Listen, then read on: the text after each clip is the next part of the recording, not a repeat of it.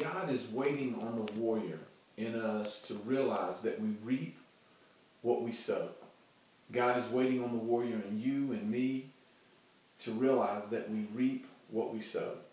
In Galatians chapter 6, verses 7 through 9, it says, "Do not be misled.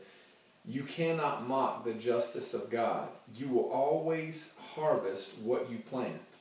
Those who live only to satisfy their own sinful nature will harvest decay and death from that sinful nature. But those who live to please the Spirit will harvest everlasting life from the Spirit. So let's not get tired of doing what is good. At just the right time, we will reap a harvest of blessings if we don't give up. Therefore, whenever we have the opportunity, we should do good to everyone, especially those in the family of faith." You know, I have a pepper here. It kind of looks a little rough. It was pulled out of our garden. We have a small garden.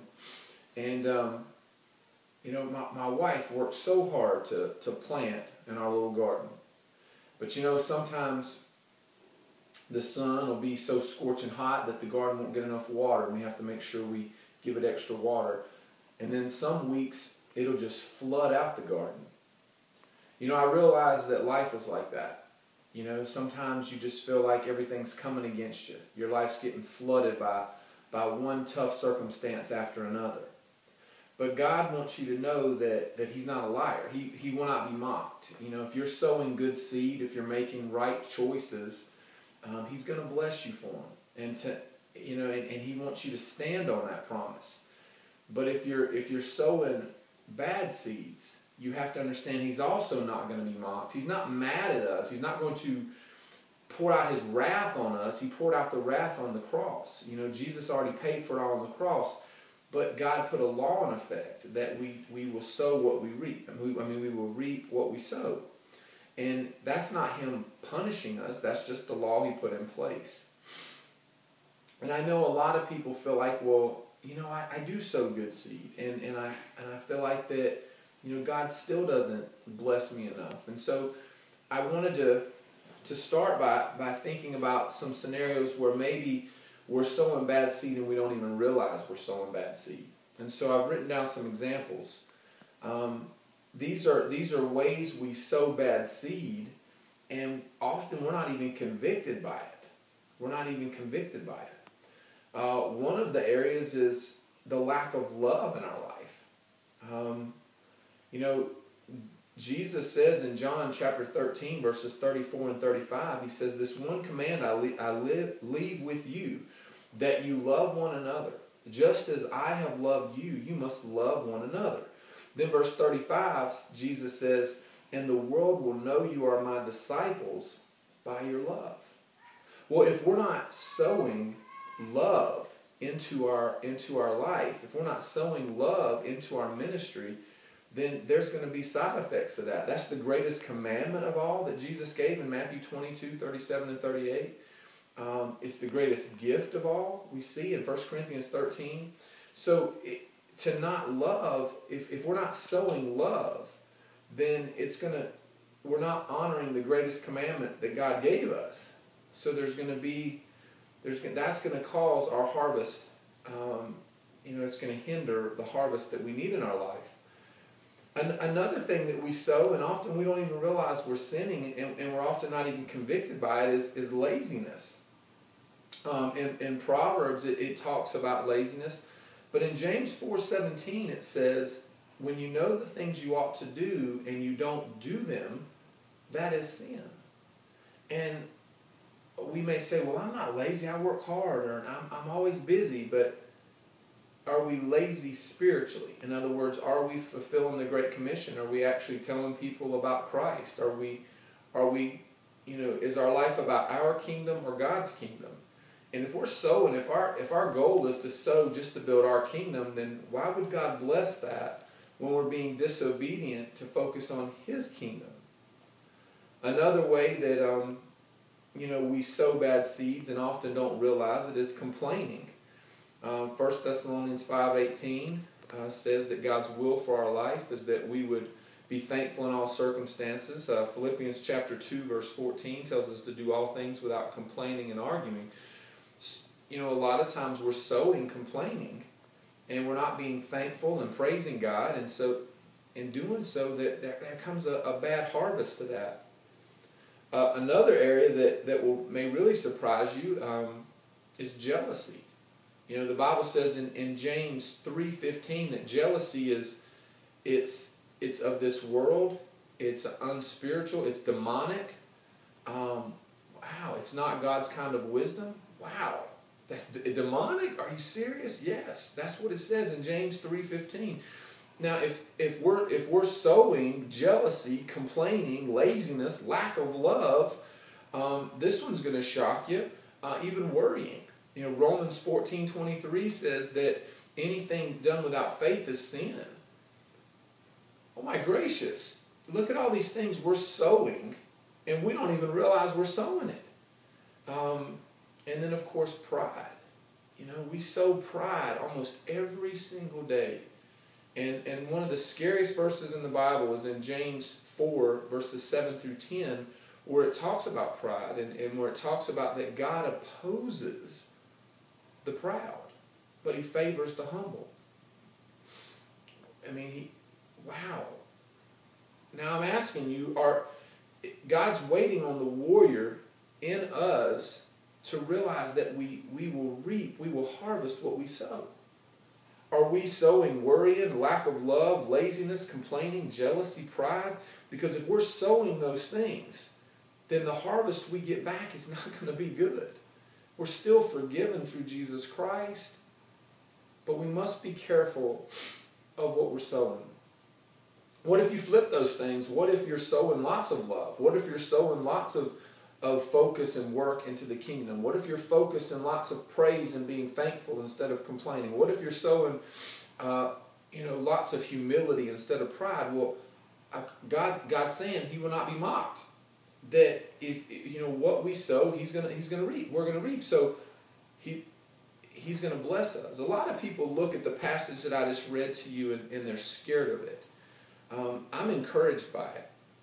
You know, I know that if I want to make friends, I just have to be a friend. Go be friendly, and I'll make friends. A devotion that I'm going to be doing real soon is on giving. I know that if I'm needing finances in my life, I need to give, and God will give back.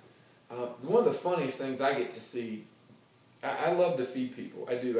I love just blessing people with food or drink. But it really is like a game that I play with God, because no sooner than I give somebody food, somebody gives me food. It's amazing to me. You know, with my children, I've got 4 children, and with my children, I remind them all the time, just honor the Lord and honor Mommy and Daddy, and you will be blessed. You will be blessed. And I love showing them that. You know, I want to take this to another level now, though. I think it's very important that I share something with you. Christ, He sowed into suffering.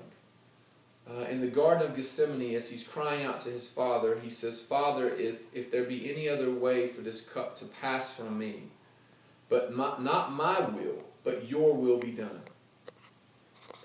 Christ sowed into the cup of suffering. And by doing that, because He was willing to sow into suffering for us, we receive eternal salvation through Him.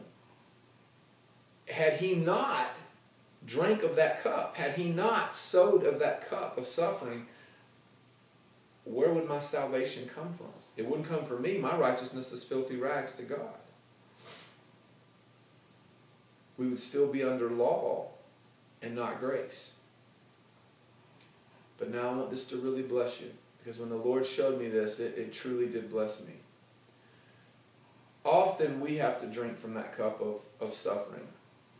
And I'm going to focus more on this in a devotional I'm going to be doing on persecution.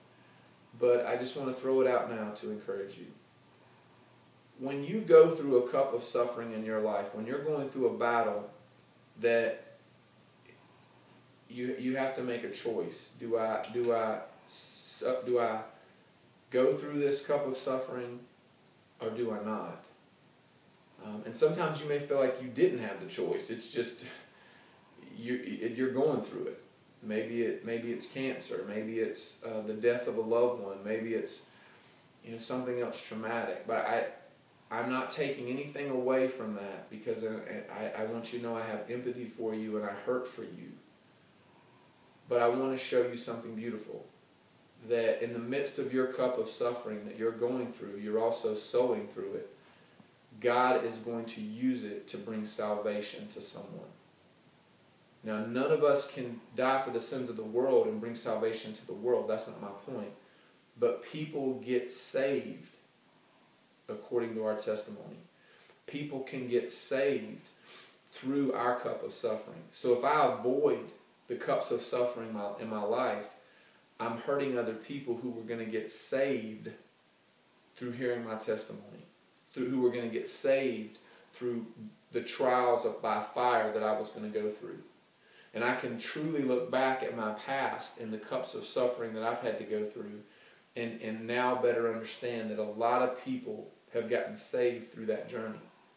But had I not drank of that cup of suffering, they may not have. And Christ's example of that is the most important example of that. But I'm telling you this to encourage you that you reap what you sow. And in every area of your life. In every area of your life. I want to bless you and tell you that the more you sow into your spiritual intimacy, the more you will reap spiritual intimacy. Jesus, he had a way of praying about eternal things. He prayed about things that had eternal value. He didn't worry or stress about things of this world. Sadly, we tend to worry and stress about the things of this world and not lose a bit of sleep over eternity issues. I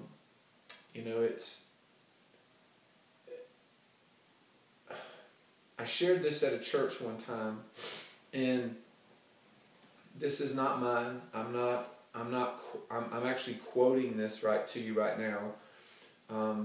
But I heard it, and I quoted it at a church one time that I spoke at, and it goes like this. Every day people are dying and going to hell, and we don't give a damn. But yet, more people care about the fact that I just said damn than the fact that people are dying and going to hell every day. That's so sad, but it's truth. People get so wrapped up in petty things, things of this world, and not things of eternal value. We need to be sowing into people's eternal life. We need to be sowing into people's salvation. But we're not. More people are going to be focused today on what they're going to watch on TV, or what they're going to eat for their meal, or what entertainment are they going to get wrapped up into, or more people are going to be focused on making money to buy that thing they want than they are the fact that they could be sowing into the mission field. They could be sowing into spreading the gospel in some way. And God is waiting on the warrior in us to believe him and to realize that we truly do reap what we sow. I remember when I was playing football, I decided one day that I was going to not wear certain pads, and I got injured. And my coach couldn't believe that I had taken certain pads out of I didn't wear certain pieces of equipment in the game. And I did it so I could be lighter and faster. But because I sowed that, I reaped an injury. And I remember as I had to sit out a few games because of my injury, how terrible that felt to not be on the battlefield with my brothers as the leader. It was terrible, but I reaped what I sowed. In life, we make mistakes, and in making those mistakes, we often have to reap the harvest of that. But be encouraged. Please, every day is a new day to sow new seed. Every day. God's mercy is new. The book of Lamentations says that God's mercy is new each morning. So if you have sowed bad seed, okay, you got to deal with the bad harvest. But you can start today fresh, sowing new seed, good seed. And God will honor and bless that as the days go on. Let me stop and pray with you right now. Father God, I just thank you so much. And I just pray for anyone who receives this teaching that they will see the blessing of truly knowing that you keep your word, that you are not a liar, that we do reap what we sow. And to see that as a good thing, a great thing. If we sow into Jesus, we reap a harvest of eternal life, eternal salvation. The more we sow into your kingdom purposes, the more fulfilled and sustained our life is. Father, I just pray your blessing over anyone who is receiving this teaching, that, Father, that for any of them who have not received Christ, that they would so at this very moment. Father, I pray your blessing over every opportunity that you give me to teach your holy word. I thank you, Lord, that you would use a wretched sinner like me. And Father, I plead the blood of Jesus over the body of Christ. And it is in the name of Jesus that I do pray and praise. Amen.